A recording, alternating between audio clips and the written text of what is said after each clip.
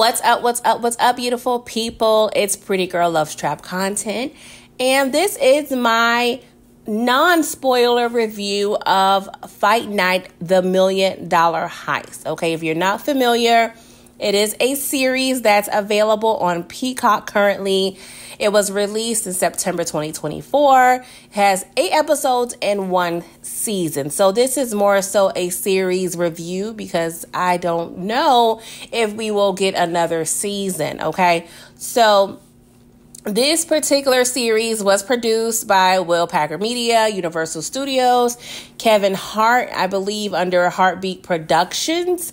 Don't quote me on the production name, but Will Packer and Kevin Hart has collaborated numerous times in the past, and it's typically, decent bodies of work, right? But I must admit, I wasn't sure what to expect with this show. So I did not have any expectations, okay? Now, one of the hesitations I did have, or I should say reservations, if I must admit, this is a star-studded cast, right? And when I started finding out all of these notable names in this series, I must admit I was not sure how to perceive that.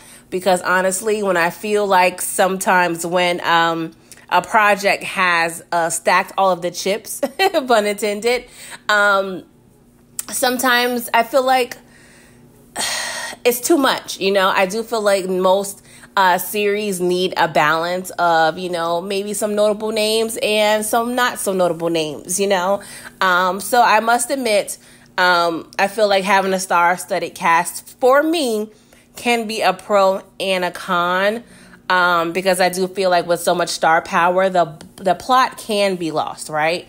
And this is completely my opinion, but not to say the names of that's included in this project is no slight against them, because I was happy about all of the people that I realized that was in this particular project. So please do not, think I'm slighting any of these actors and actresses, because I have no qualms with any of them, okay? I hold several of them near and dear to my heart. But I just had situations in the past where I feel like a project wasn't that great because I feel like the producers, may have focused too much on the casting and not necessarily the writing or the plot, right? But to name, I don't even want to say a few, but let me just run down the people that's in this particular project, okay? We have Kevin Hart, Samuel L. Jackson, Taraji P. Henson, Terrence Howard, my beloved Don Cheadle, okay? Don Cheadle is probably my favorite actor. Of course, it's typically, going to be Denzel on that list, but Don Cheadle for me is definitely neck and neck. Definitely neck and neck, honestly, just in my opinion. I've always loved Don Cheadle and his work. So when I heard that he was in this, I was sold. And not to say the names I mentioned prior did not grasp me, but something about Don Cheadle in a project, I don't know. Sometimes I just feel like, you know what? I'm in. I'm all in. Okay, cash me out, right? So, we also have David Banner, Chloe Bailey, Clifton Powell, another favorite of mine. Melvin Gregg, if you're not familiar with the name, he has played Man Boy in Snowfall, which was one of my favorite shows to review previously. Ronrico Lee, I've been a fan of his since Sister. Rockmond Dunbar, of course, he was in Soul Food. Of course, many other projects. Miles Bullock, he played in BMF, one of the shows I reviewed. And Sinqua Walls, I hope I pronounced that correctly. He played Sean in Power, which is a show that I currently review as well. And then we have, appearances by the legendary Debbie Allen, okay? And I'm sorry. I go up for Debbie Allen, all right? She's just not going to pop up anywhere and on anything. Not at all. And then we also have, Lori Harvey. She makes an appearance. I feel like she did a great job. And there are, other actors there, but I don't even want to say just to name a few because I've named seemingly a football list of notable names. But I must say, you guys, what was the budget? What was the budget here? Okay. And I wouldn't be surprised if some of these actors took a pay cut just to have the experience and just to be able to work with the caliber of experienced actors that is on this roster. So shout out to the production team, great casting. And I must say, I was very pleased with everyone's performance. Everyone did their thing. Okay. And nonetheless, these stars and familiar faces and non-familiar faces, they came together and created this great piece of work.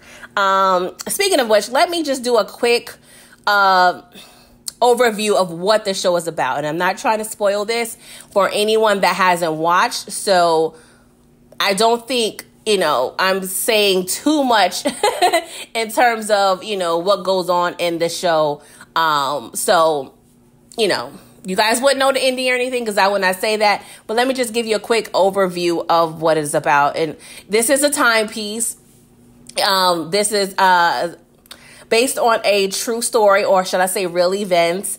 And it's pretty much regarding a self-proclaimed Atlanta hustler by the name of Gordon, nicknamed Chicken Man Williams, okay? Who's played by Kevin Hart. So he's pretty much the lead, or at least one of the leads on this show. And he pretty much has a quest to obtain the attention and the business opportunity of a well-known narcotics dealer, okay, by the name of Frank Moulton. Now, this show is based in Atlanta, and honestly, I love how they made Atlanta a character on its own, by discussing and illustrating the characters and the attributes of the residents and what they face in Atlanta in the mid to late 1970s. And they did this through showing how, the state of the politics, religion, racism, policing, and just a different type of hustles, legal and illegal, that was available, or that was, an option at that time. And let me also mention, I was not aware of this story, and this show, after I watched it, it prompted me to do further digging and research on these events. And I was all on YouTube looking up any information I could find, because honestly, on first view of just being introduced to this show, actually, since it was on Peacock, I was watching another show on Peacock, which, prompt this show to be suggested. And I thought this was loosely based on a fictional event that may have occurred or may not have occurred regarding Frank Lucas. Because Frank Lucas had a legendary situation where, he was a famed, narcotics dealer, and he gained notoriety and attention at a, boxing match. So I honestly thought this was going to be about Frank Lucas, but it's actually about another notable narcotics dealer called Frank Moulton, who has plans to attend an Ali fight, Muhammad Ali, in Atlanta. And word got around. Now, this is pivotal because at the time, Ali, he faced a lot of criticism and backlash by refusing to enter and be a part of the Vietnam War. So, there was a lot of, issues there when it comes to Muhammad Ali, just regarding politics and race. And we do get a lot of bit of content in regarding the, Ali and the character who plays them. So we do get a lot of that as well. So that was a great little decision that was made in this series to kind of highlight Ali and his mindset and what he was attempting to accomplish, and they did a great job with that, right? So in regards to Gordon Williams, who's also known by Chicken Man, that's his street name, he pretty much throughout the series consumes himself with this opportunity to show Frank Morton and his crew, who was pretty much from different cities in the U.S., just different gangsters. And he succeeds, in gaining Frank's attention to plan an event for him, right? But things go terribly wrong. They go all the way left. So much so, lives are lost, valuables are lost and endangered, right? Lives are endangered. So, there's a lot of backstabbing and underhanded moves. And Chicken Man pretty much works, through to kind of, try to clear his name of any wrongdoing.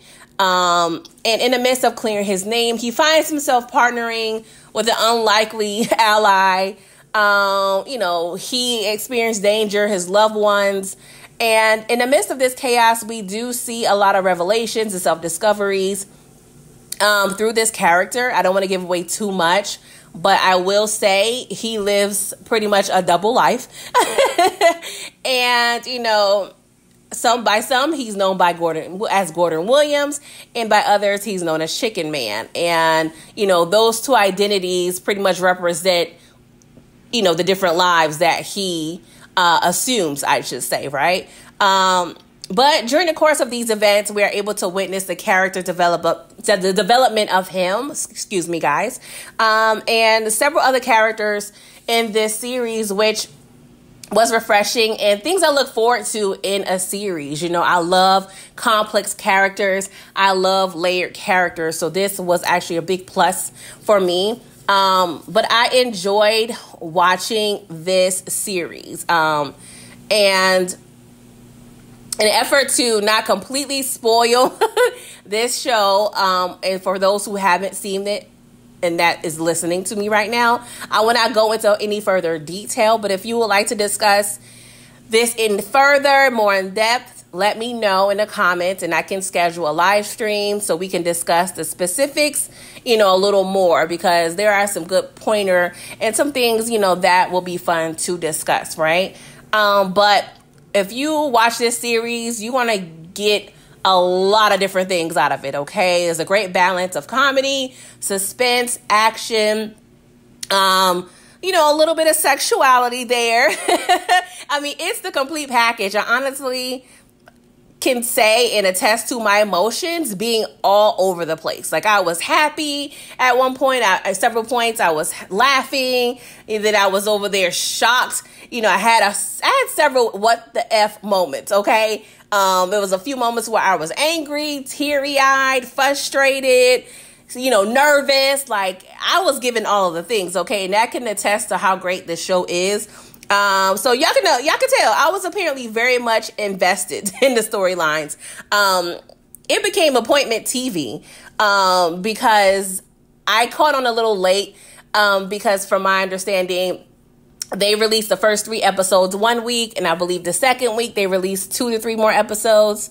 And then, after that, they started releasing 1 episode a week until they got to the final episode of 8. So I started watching it when they've already released 5 episodes. So I binge watched the 5 episodes within 2 nights, and I was hooked, right? So, and that's the pro and the con of a show that has released multiple episodes one week, because you feel like you're fiending, you're scratching your arm and everything. So literally, when I found out the actual day it releases episodes, literally that morning, like it was Thursday mornings when it came out. So Thursday morning, with an hour of me waking up, it is on my TV, okay? Because I had to see what was going to happen next, you guys. But I thoroughly enjoyed this show. I recommend anyone watching, especially if you're a person like myself who love like heist movies. I love all the Oceans 8, 11, 12, 13, Italian Job. I will put Mission Impossible kind of in, not necessarily the heist genre or subgenre, but I just love the, let's assemble a team to, together to accomplish some difficult, dangerous-ish movie plot, okay? That is my jam right there, you guys. If you tell me there's a difficult assignment ahead and we're going to put an ensemble cast together to complete it, I am there, okay? But if I were to grade this, I will give this an A. I cannot think of any complaints. The only complaint I would say is, because I'm being picky, is more content, more episodes. And each episode was approximately 45 to 50 minutes. So I would have loved more. But hey, it was such a great piece of work. I really can't complain. But let me know in the comments if you've seen it. And if so, let me know your thoughts and your grade. And if you haven't seen it, let me know if you have plans on checking it out. But again, I thank you guys for listening to my review of Fight Night, $1 Million Heist. Until next time, you guys, because there's movie reviews coming and all the things. And of course, I'm going to continue my show reviews. So please like and subscribe if you're new here. Until next time, toodles.